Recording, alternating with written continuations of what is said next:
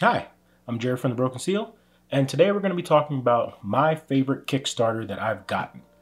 When I heard about this prompt, I debated on including games that were on Kickstarter that I didn't back but then got later on. I have a few of those games which I really enjoy, but I figured also I've gotten games from GameFound, wherever else, so I restricted it down to just games that I backed on Kickstarter, got, and then liked. So these are runner-ups. We have Nemesis, we have Here to Slay, we have Sentinels of the Multiverse, and we have Twisted Fables. There are other ones that have come like recently, but I just haven't gotten a chance to play them, or ones that have come that I just haven't a chance to play either. So I'm not including those on this list because I won't be able to speak to how much I enjoyed them or why I enjoyed them. But for these four, the reason why they're on the list is because not only did I feel like I got my money's worth out of backing it, but I'm genuinely happy that I backed it because I got, special things for them, or I got to play the game. I got to help make a game, as much as my drop in the bucket was, that I enjoyed. So first, let's go over the ones that I didn't pick as my favorite. The first one we're going to talk about is Nemesis. Now, the reason why Nemesis isn't at my top is because I've played the game. I enjoy the game. Madi and I, if you've seen the channel before, we actually have some gameplay of it. We really enjoy the game. It's just that I feel like this in and of itself is good for me. I don't need anything else. I know they had the recent second expansion that came out. I didn't get that. I also didn't get all the content for this because this was kind of early in my Kickstarter career. So I got it, but I didn't go like full on in on it. But regardless, I enjoy it. It's just that it's not my favorite. One of the main reasons is that it is a little bit long to play. Second, I've never really gotten to experience like the trader mechanics. Like even if someone's trying to, because the end objective is pretty much the same unless your objective is to die. So it's kind of hard for me to do both the traitorous mechanics and also make sure the ship stays alive and also make sure you stay alive, that the ship doesn't become too overrun. So like there's a lot of things going on with it, and I don't feel like the trader mechanics really get to shine through. So that's why that's not on my top. Next is Here to Slay. Now, Here to Slay, you'll see that we've played many, many times on our channel. I've also played it many times outside of this channel. It's one of the games that I bring to people if they're new to gaming or if they just want something really quick or something cute to play, because Here to Slay fits all of those things. It checks off a lot of boxes, and it's just a genuinely fun game. The reason why it's not my favorite Kickstarter pick is because Here to Slay is very casual. You can just sit down, like I mentioned, you don't really need to have a lot of people. You don't need to have people who are experienced with playing board games. You just need to have people who are willing to play board games, and they can learn and play Here to Slay. One of the examples I can give, Madi's mom and brother came and visited. We played this. They both had never played before, and they got into it very easily. So they were not, well, her brother is somewhat of a harder gamer. Let me just leave all that out. So it's one of the games that I usually use to introduce people to board gaming, especially more like non-traditional especially modern board games, because it touches on a few things, but again, it's just very casual, and it's not something that I have a pressing desire to play, probably because I played it so much. But if someone were to sit down and say, hey, I know board games, I don't need something entry level, what do you want to play? It's not going to be Here to Slay. That's why it's not at the top of my list. So then we get down to the final two.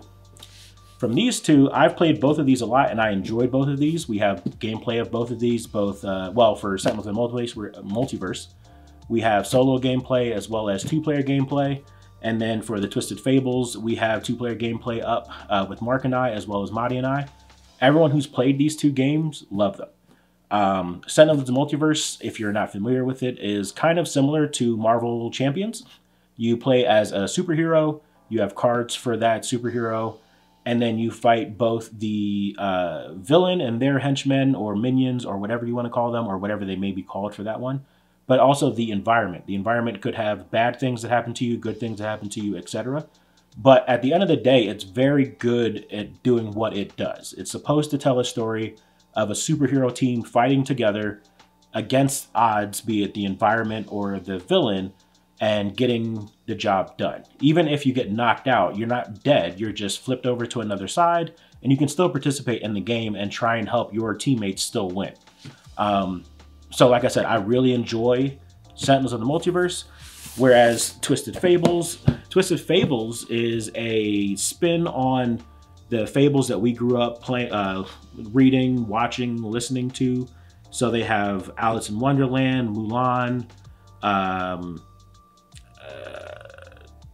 Red Riding Hood, The Matched Girl, etc. They take all of these things and then they put them into a fighting game. It's essentially a 2D fighting game that's played out on a board game. So there's a lane where people can go back and forth or around, through, things like that.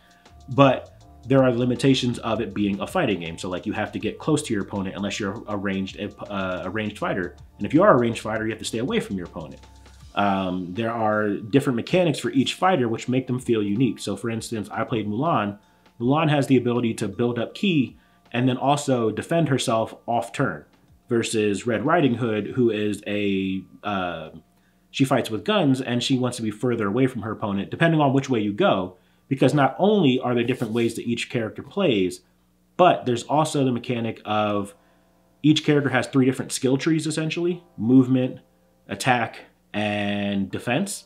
So depending on which skill tree you go down early on in your game, because it is a deck builder, so you build a deck every time you go to play, between basic cards that allow you to move, attack, defend, or a wild, and then the cards from your specific Fables deck. That's what makes up how you play that match. So, you know, you could play with the same characters, but each time go down a different path and it'll be a different fight, especially because it just comes down to also how your cards are drawn. So, after all of that talking, you might say, so what is your actual final pick between these two? Between these two, I'm actually going to give it to Sentinels of the Multiverse. So Sentinels of the Multiverse, like I've already discussed, is just a very fun game. I got it because I really enjoy Marvel Champions. Madi doesn't really like it, and I've had another friend who played it who's kind of like meh on it. So it's really Marvel Champions is a solo experience for me. Versus Sentinels of the Multiverse, I've had both friends try it, both Madi and my other friend try it, and they love it. I also enjoy it. Now, the only critique that I have about Sentinels of the Multiverse, which I've actually seen people discuss for the expansion, is that this is a little too easy. I played through all of the available villains in the Definitive Edition, which I do want to specify, since this is the Definitive Edition, there's already content for this game out. This game's been out for a long time. This just revised the rules and also made some tweaks to the rules to make it more playable. So yeah, they've had a chance to, you know, correct some mistakes over the years, but I feel like with this one, maybe they didn't want to have people lose right out, or they didn't want to have people have a boring time playing it. But regardless, this one's a little too easy for me. After playing through all of the available villains on their hard modes, I never lost any of the fights that I did.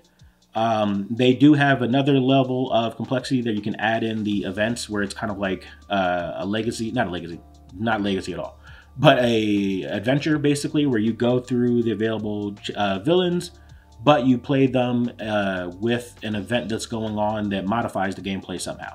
So I haven't done that yet, but regardless, I've played through what they do have. Each villain has an advanced mode. It just wasn't super, I don't know, for me and my experience, it never got me to the point where, wow, I'm really going to lose this game. There were a few times when I thought it, especially fighting the Matriarch, but it never got to the point where I didn't think that I could pull it out some which way, which again is something I do make me feel like I'm a part of a, you know, a superhero team. Superheroes, at least in most media, always get the job done, always get their man, etc. So this game definitely made me feel like that. I just would like a harder experience, as well as more villains, more heroes, etc. Luckily for me, I know that there's more coming along, because not only has the second Kickstarter just ended, the Rooks and Renegades, I believe it was, which I did back, but they have already had content for this game for years. So we already know what's going to be available if they were to make, you know, the Definitive Edition run for all of their content, let alone new content that they might add, which I hope that they do, because it just makes it fun. So anyway, My favorite Kickstarter that I've backed, received, and played is Sentinels of the Multiverse. Thank you all for watching. You can leave a like, comment, or even subscribe. You can also check out our description for more information about us.